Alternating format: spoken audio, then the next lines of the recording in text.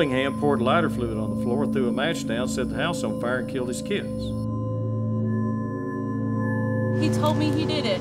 He stood and watched while their tiny bodies burned.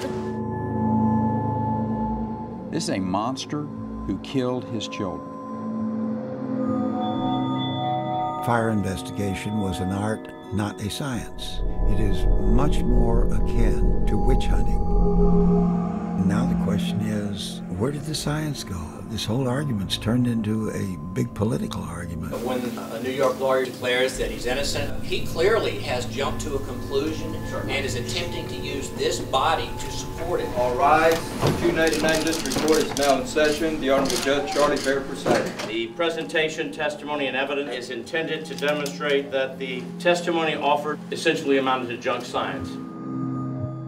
This has become a death penalty debate. Nino Scalia invited it. He said, well, if there was ever an innocent person executed, their name would be shouted from the rooftop. Well, people are kind of doing that. State of Texas, you can't hide! We charge you with homicide. So you just build a wall, build a fort, and defend your principles.